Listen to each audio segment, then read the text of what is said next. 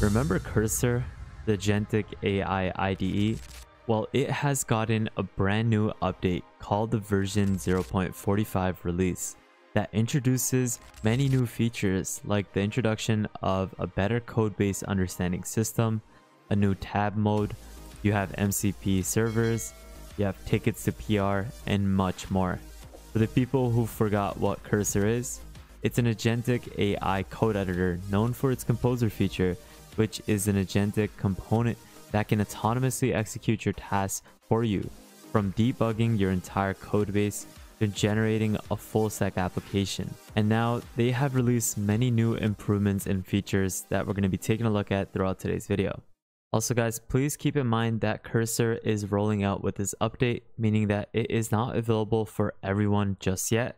They're rolling out different access points to different users and different plans over the next couple of weeks, so just keep that in mind.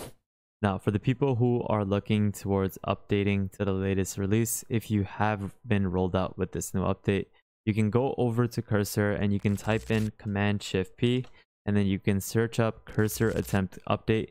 You can then simply go ahead and press on this and it will update to the latest release if you have been rolled out with this new update. And obviously, if you do not have Cursor, you can easily install it off of their website for your operating system. But now let's get started and highlight all the new features a part of this new Cursor update. Starting off with the integration with MCP servers.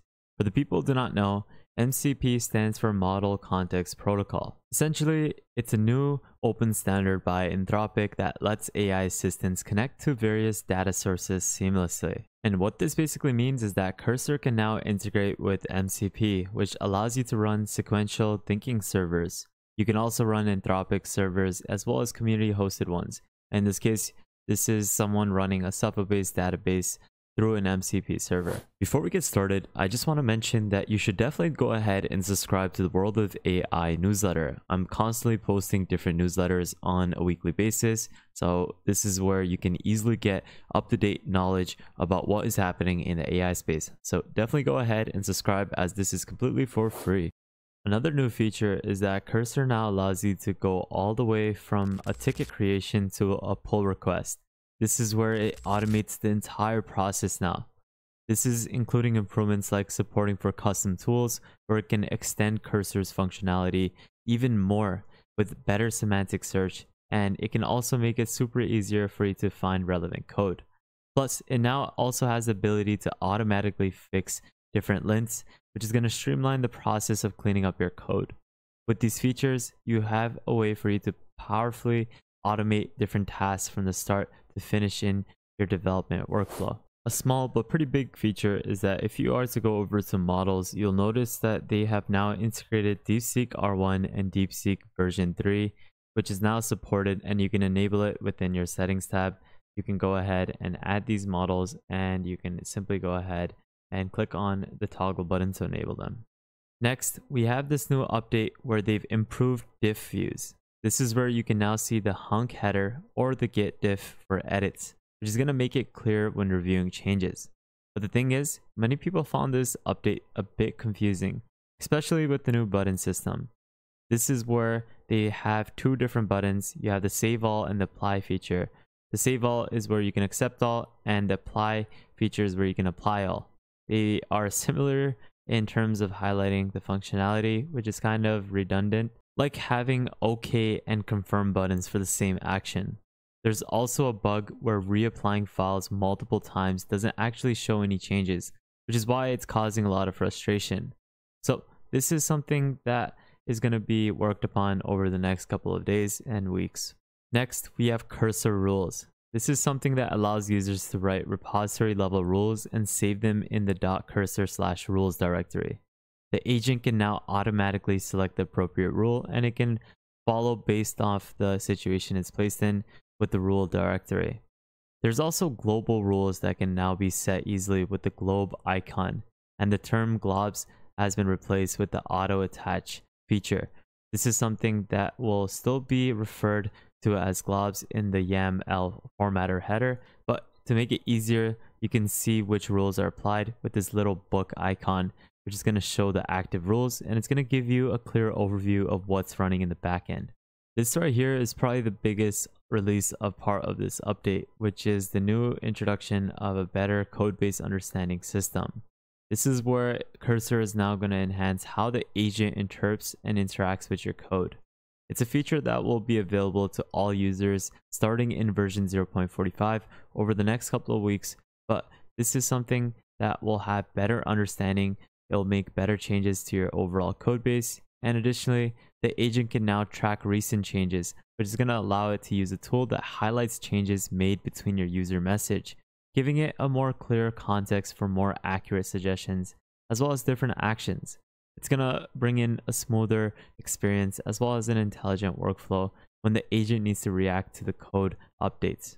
And in this video, you can see that it has the ability to reference any sort of terminal-based command, and it can also reference what's happening in the terminal, which is really, really nice. Within the composer, you have the ability to now compare your code to previous commits, and this is definitely a game changer for debugging.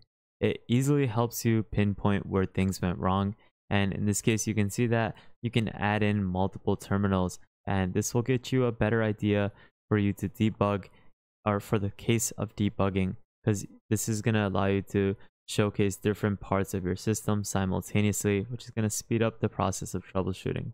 But you get a good idea. You have the ability to reference multiple terminals as well as multiple file types, folders, and workspaces. Next, we have the introduction of the Fusion model. This is where they train their new tab model, which is much better at handling context jumps and long-running tasks, which is improving the overall functionality of longer-based coding tasks. Now, one of the most standout features of part of this is that they have introduced a Fusion-powered navigation system within the tab model, which predicts smart cursor jumps, and it's going to make your transitions better as you work over your task. You'll also get AI-powered edits that will suggest real-time improvements right where the cursor is, helping you optimize your code as you go. And you can see this on the screen right now. Wherever your cursor is, it will provide the best optimized code. You also have a next action prediction feature, which is going to remove repetitive actions, and it's going to keep you focused, and it's going to allow you to work on what matters when you're coding. If you like this video and would love to support the channel, you can consider donating to my channel through the super thanks option below. Or you can consider joining our private Discord, where you can access multiple subscriptions to different AI tools for free on a monthly basis, plus daily AI news and exclusive content, plus a lot more. Now, there's also a lot of small things that I don't think it's worth covering through the video, but if you're interested in that, definitely take a look at the changelog, which showcases all of these smaller things.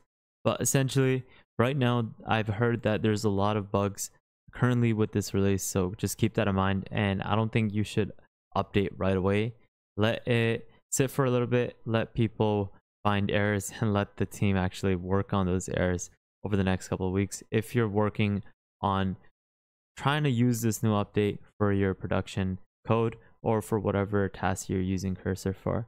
So just keep that in mind. But that's basically it for this new release. This is definitely a great new upgrade towards what Cursor has been doing over the past couple of weeks in terms of improving the Cursor and improving the different agent modes that have been prevalent within Composer.